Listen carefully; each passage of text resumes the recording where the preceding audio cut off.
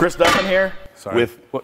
Fucked it up. I was like doing this as you were like. Chris Duffin here. Today I've got Brad Cox from Acumobility, and with us we've got Jared, who is training for the next Olympics in Tokyo to throw the discus a long ways, right? Correct.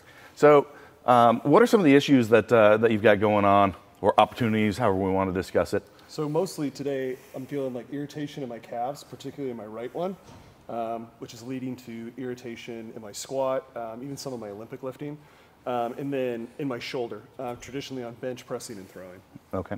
And which arm do you throw with? My right arm. Okay. And so we've got actually the opposite Irritation chain to the left, running all the way down to the opposite foot, which is kind of interesting. Right. Yeah. So one of our favorite patterns. Yeah. You know. What is happening in the squat itself? So the biggest thing that I'm noticing in squatting and even in my Olympic lifting, like cleaning, heavy cleans, is when I'm actually on the descent, I'm starting to notice that I'm internally rotating. My pinky toe and the outside of my foot's actually, in some cases, starting to elevate. And then I'm having a lot of inflammation and irritation on the top of my foot and the outside of my ankle. Okay. So this is not an uncommon problem that we see. But we're talking about caving on the inside. He's obviously got some pain sensations coming into it. One of the things that we would want to look at right there is assessing basically the rotation of the lower half of the leg, tibial rotation, to make sure that we can actually get in those positions and be looking at the foot. Brad, do you want to lead them through the tibial rotation so we can just see, let's a starting point, where are we at? So this is one of our favorite assessments because we can learn a lot of information that is going to apply all the way up the chain, and we can literally gather all that in one assessment. So what we're going to look at here is I'm going to have him square his hips off, okay? And I'm going to have him bring his heel back just slightly, just so that we have a little bit of a bend here.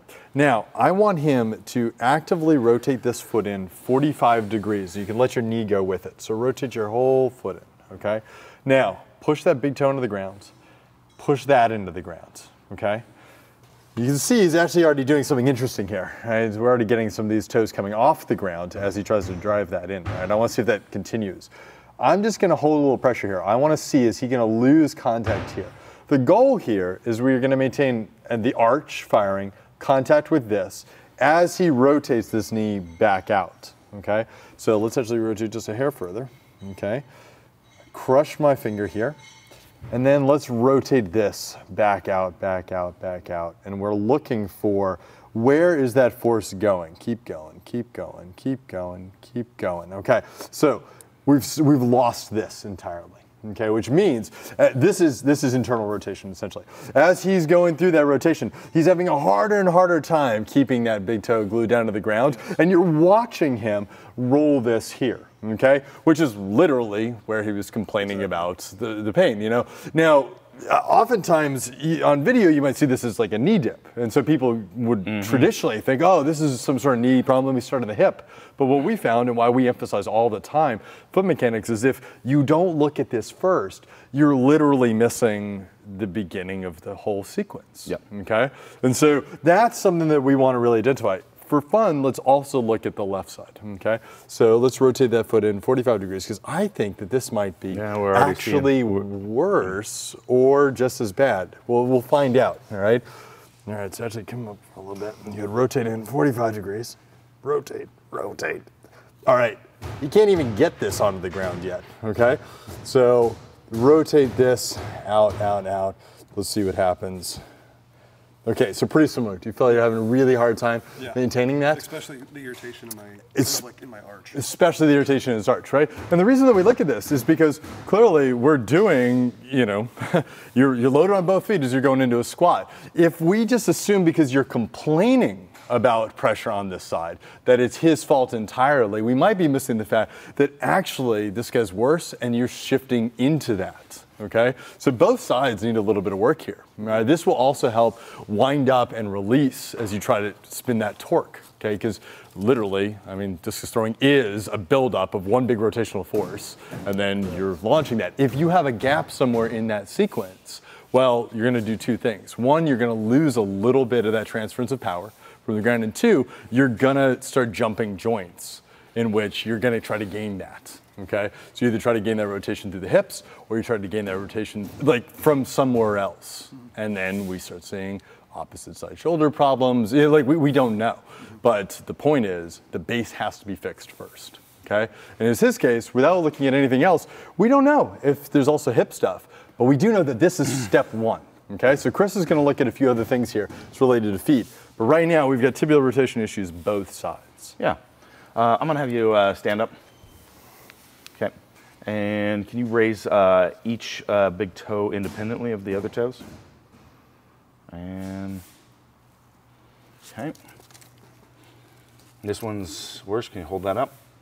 Well, that's still pretty strong, though. A lot stronger on the right side, actually. Yes, we might be having some hidden left side stuff being the real root for some of your rotation issues. So we're just going to go through some really simple foot mechanics prep stuff. I'm going to do this second. That's why I had Brad check the tibial rotation first, because we may see some improvement by improving the base that we're working off of. Let's go ahead and have a seat, and we're going to just start with a real simple prep drill to just mobilize the foot. Are you familiar with our foot love drill? Yes. So let's start with that. So we're going to take his foot up. If you've got a lot of restrictions in the hip, you could do it on a bench so that you could kind of reach down a little bit lower. But shove your hands in there, in between each of the toes.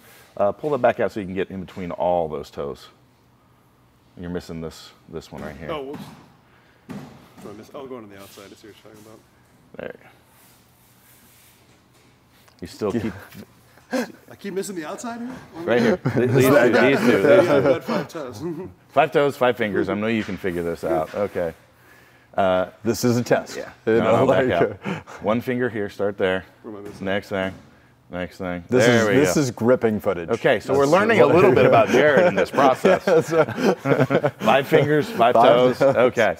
So it should be a little bit painful, and now we're just going to rotate the foot each direction. So we're actually going to grab it and then go boom, here and here. Okay. And his foot's almost in full extension right now, and we're going to have him now pull it into flexion as much as he can and do the same thing. Okay. Heard a little pop in there. Yeah, a little That's adjustment, good, yeah. Okay. Go back to where it's most comfortable and drive the hands in a little bit further. Good. You could even throw in some ankle rotations there. You know. Working it Just give it a circular. little, Just think about, you don't need to know just working it through. Just move the foot through its entire range of motion while we're doing this. Okay. And let's do the other foot real quick. Ooh, this hip's a little tight today. Yeah. I think I heard some noise from that one, actually. So just go ahead and repeat the process.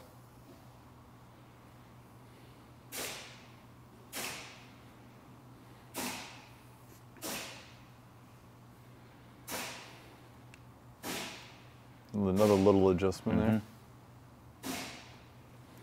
Go ahead and give us some whole ankle. Have some momentum. Yeah.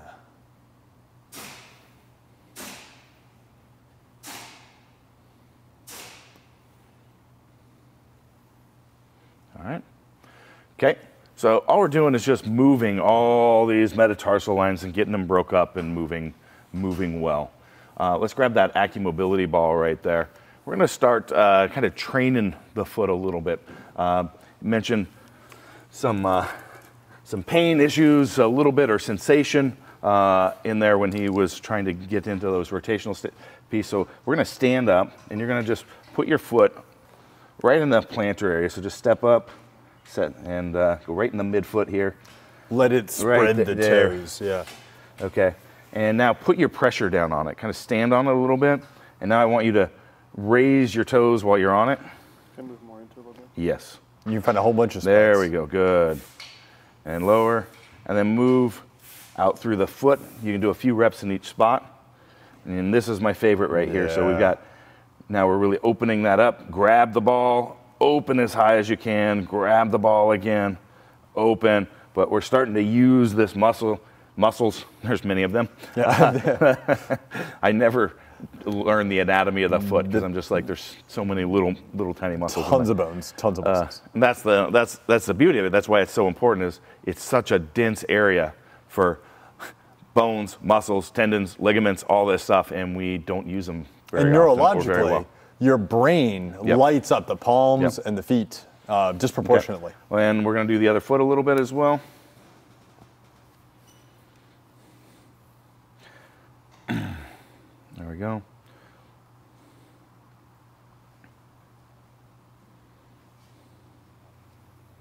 And then get that, yep, the money spot right there. And you can actually move it around a little bit between those areas, finding kind of where it's essentially most painful at. And grab and open. And as you're open, you're trying to splay as wide as you can on there. Good. And that should be good. Okay, and let's stay in standing position. Get towards like a squat position. Okay. All right, good.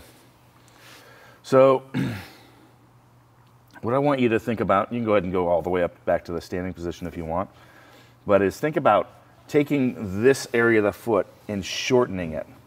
So you're going to draw that in. Good. And we want to get this large toe like spread and planted outward as much as possible. Okay, and then shorten this, shorten that up, and we're cueing this muscle in here to come in and start working. We're actively cueing arch support is what we're doing here. So we're just teaching them how to do that and engage. Okay, and good. We want to be pushing through this point, this point, this point, and then through the heel. And we're going to test that really fast. So cueing strategy, if you got a band, you can do it on itself. But I'm going to go on the foot without issues to start with. Okay. And hold one if you want to do them both at once. We'll do right here and right here. Oh, okay. So we're going to capture both those spots. So I'm right below here, right below here. Okay. And you want to pull that bench away a little bit from them. And let's go ahead and have you squat. Good. Okay. We picked up here, so I want you to do it again. And try to really capture that.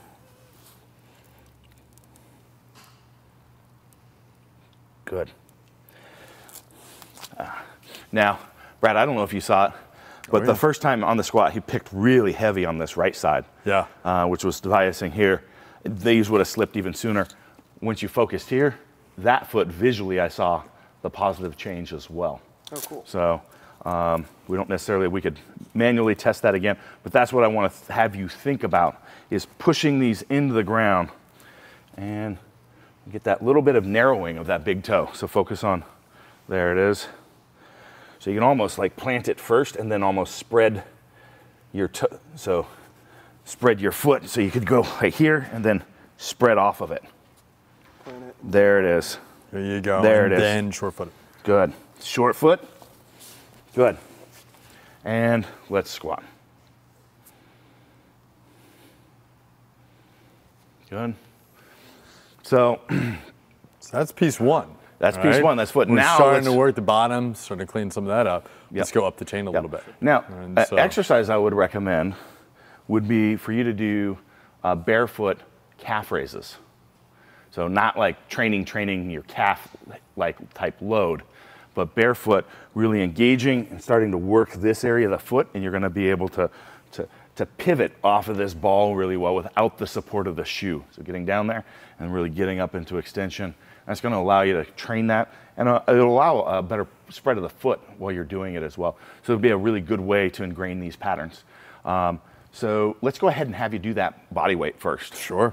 So let's, right here. Yep. Brad, jump on his back. No. All right, I'm climbing up. Just put my palms. Yep, just like that. Yep. Good. Perfect. Good.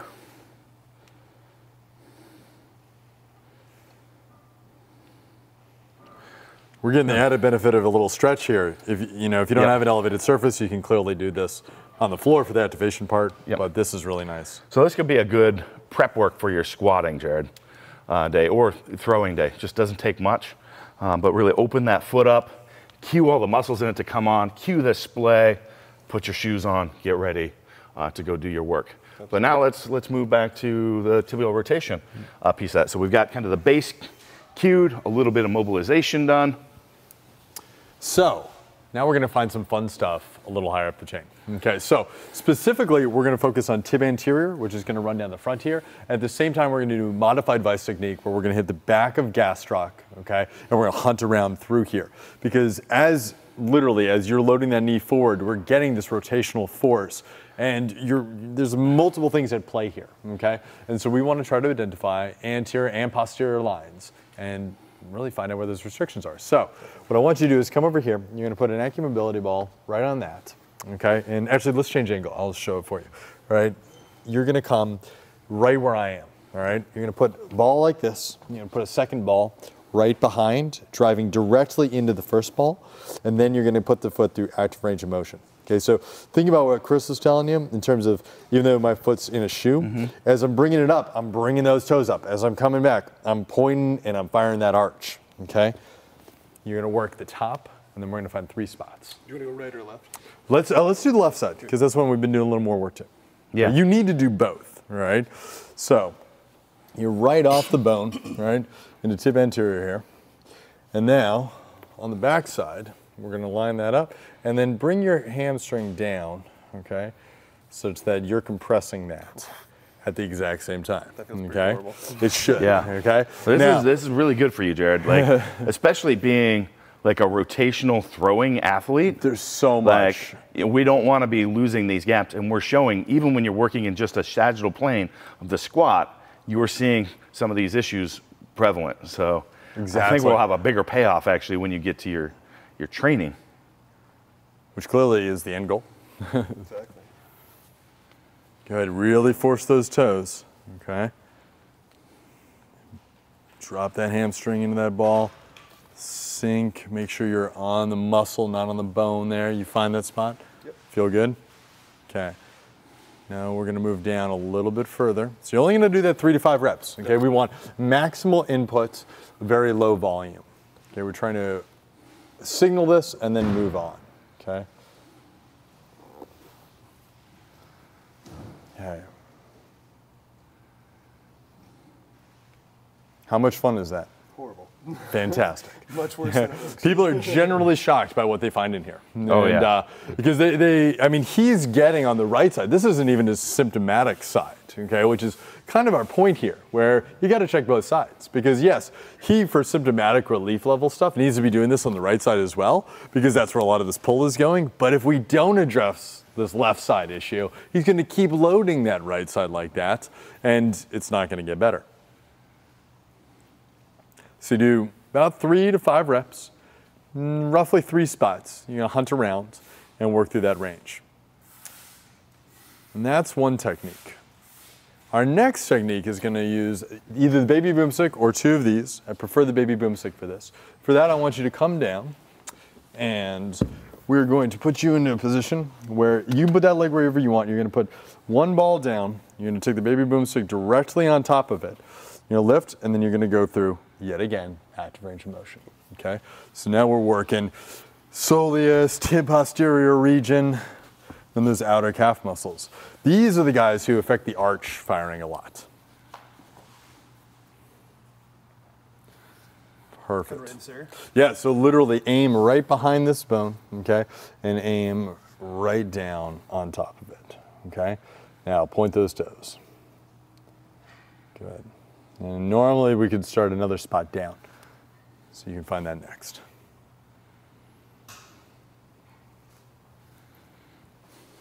So this shouldn't take long, okay? It's taking longer because Chris and I are explaining stuff, but really, get the ball under the foot, do a couple of these, grab your fingers there, move around. You're talking a couple minutes. We're not talking about 20 minutes of work here. 3 to 5 reps, move your way up, and then get into some calf raises, do some activation drills. And that should do a good job of both improving that rotational force, but also improving your access to it. Your connection to the foot, your connection to that arch, and your connection to being able to drive up through there, okay? So that's where we're gonna hunt. Let's go one bit further up. This will be the last spot. And you can take any angle you want, okay? Looking around there. You'll know when you're on it. You guys don't need to wait.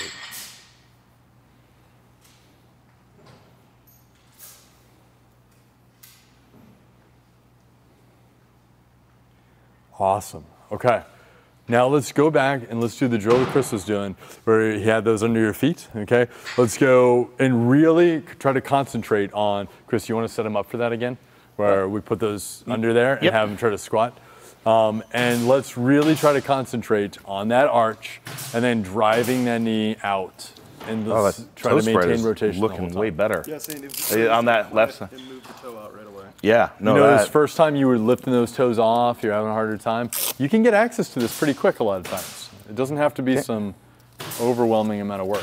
Yeah, that looks so much better. Okay. Dude. Wow. Okay.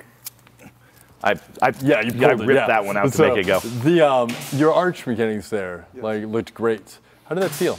Much terms more of stable. ease. I noticed it was really easy to plant my outside 4 toes and then actually kind of widen that big toe, but I honestly didn't even have to think about actually hardly even shortening. It was just kind of locked in. Awesome. Because that's that tripod base, you know, and if you're missing one of those pieces of the tripod, you're losing your ability to drive force through that.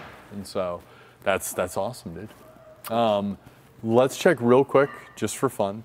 Let's check some tibial rotation on that left side. All right, so we did very minimal work here.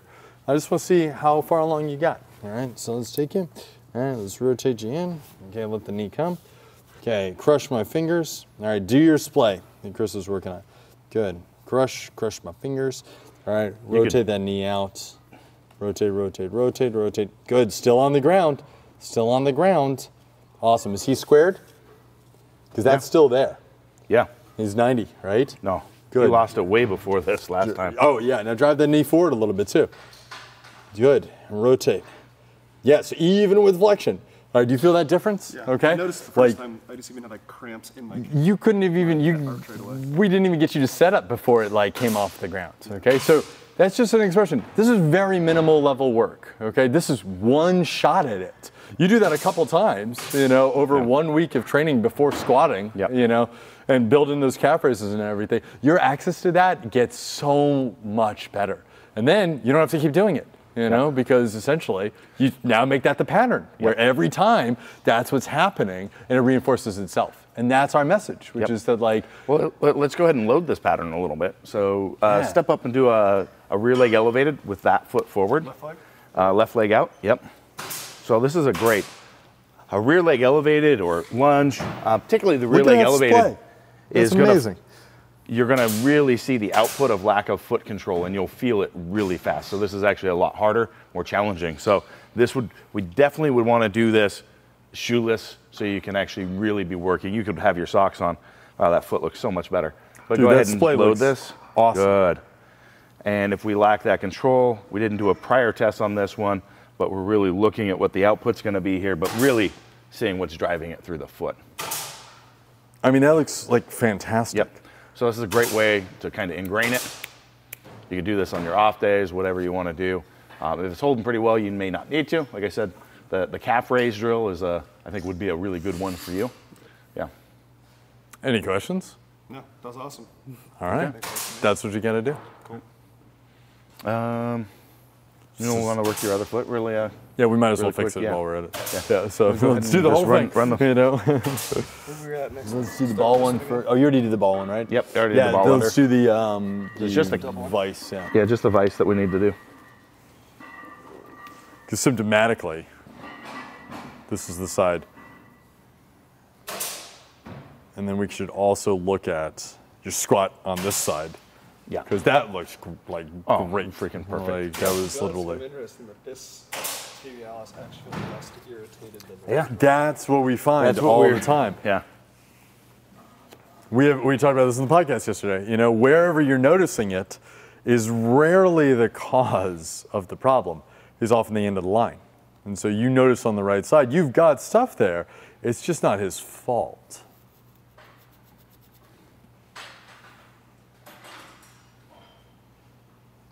And for discus throwing in specific, the amount of rotational force that's being driven up through there as you're spinning around is tremendous.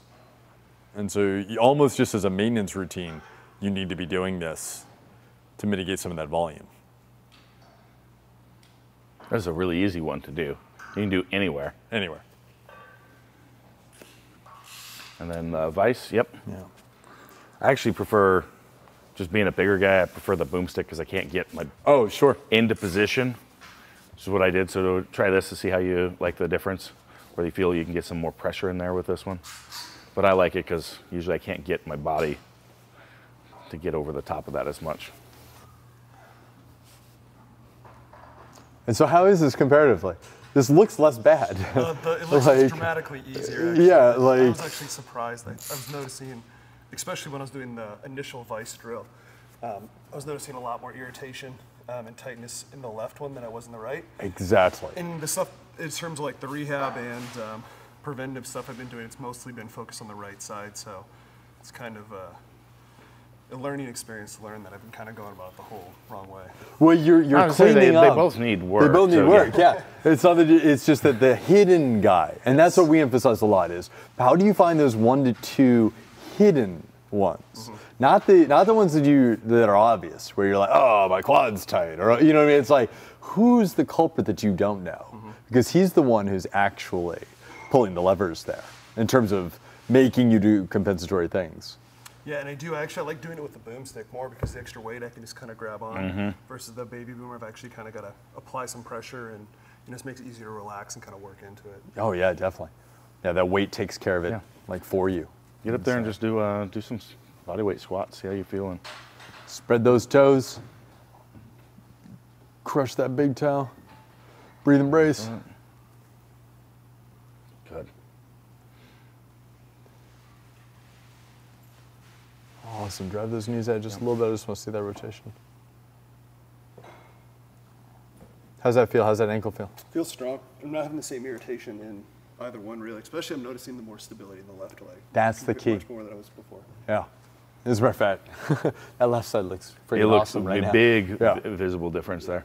Yeah. I'm noticing I'm having a lot better control of like actually my foot placement and being able to spread them and like kind of control each toe individually as well. Yeah. That's your key, man. Like, go spend some time on that left side. And it's that right 5 side minutes max to hit both legs. You know? So, yeah. Like, just move up and down. Move on with your day. So, all right, good job, man. Appreciate you. Yeah.